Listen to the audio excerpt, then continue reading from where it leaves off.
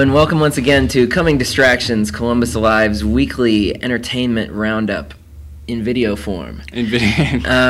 Today we're gonna talk about movies for a little bit and then jump straight into a long list of new albums that are out this week. But first, John, why don't you talk a little bit about my nerdiness? Yeah. My general nerdiness. I saw the new Harry Potter, and it's great, of course. For people who love the books, I didn't read them, but I've talked to a couple of people who have, and it's pretty faithful, like the first four, and it's got a killer wizard battle at the end. A little bit more exposition than some of the other ones, and it kind of gets a little tedious in the middle, but definitely a must-see. I'm also going to see You Kill Me with Téa Leoni and Ben Kingsley tonight about a alcoholic hitman who finds a tart-mouthed young starlet, I guess is how it's billed. So look for reviews of both of those in Thursday's paper. Sounds racy. Yeah. Now to our forte music start, and we're going to blaze through as many of these as we can.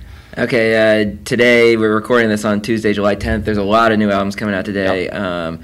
One of the biggest ones is Smashing Pumpkins, which is kind of funny because it's not really Smashing Pumpkins. I mean, yeah, it's Billy Corgan and drummer Jimmy Chamberlin. But the thing is, Jimmy Chamberlin played in Zwan, and he also played on Billy Corgan's solo album, so it might as well just be called the new Billy Corgan solo album.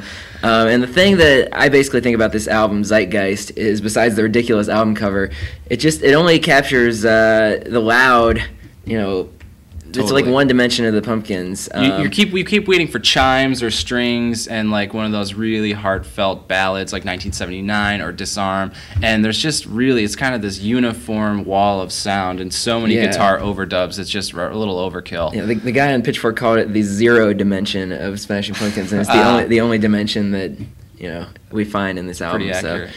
Yeah, what else? T.I., new T.I. album out.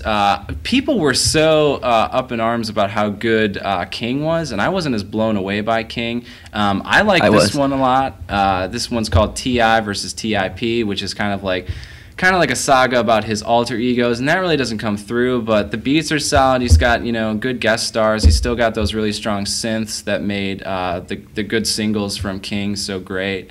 What do you think of it? I like it, but I haven't given it enough time really to really say how I feel about it. I can tell you that I really like the new Spoon album, which is hilariously titled Ga Ga Ga Ga Ga.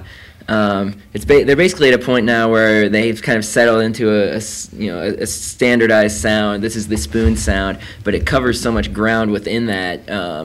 You kind of know what you're getting when you get a Spoon album at this point, but they're at the point where they've kind of like developed this whole personality where even though it's fairly consistent sounding, you can cover a lot of ranges of emotions and textures, and it's just really good, solid indie rock music. Anybody who has liked or still loves punk, get the new Bad Religion album. It's out Tuesday. It's so good. New Maps of Hell. Basically, there's always a lot at stake with the actual title of a Bad Religion album, and in the late '90s and in the 00s, they put out a lot of kind of like populist leaning albums, like the Gray Race and the Process of Belief, and those were kind of like distant and detached albums where they thought they could kind of like convince people to resist by like arguing with them. And this one is a return to Suffer era Bad Religion, which is a lot of people's favorite era of Bad Religion.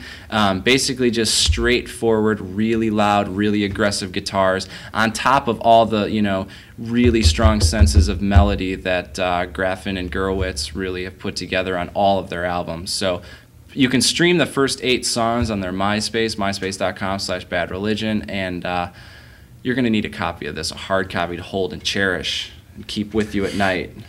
Okay, speaking of loud guitars, there's this French duo called Justice that's supposed to be the new Daft Punk.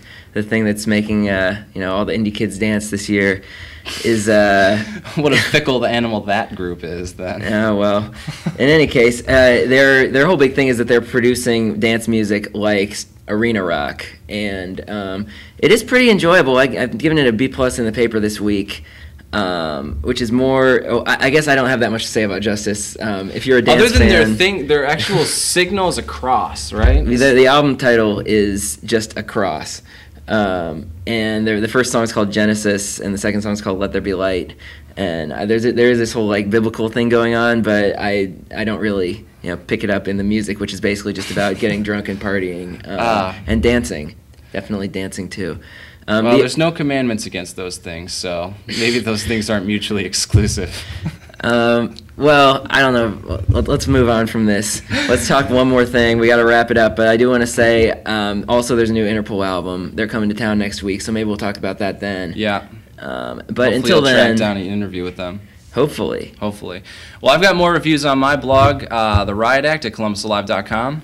And reviews up also at Sensory Overload. We'll see you next week.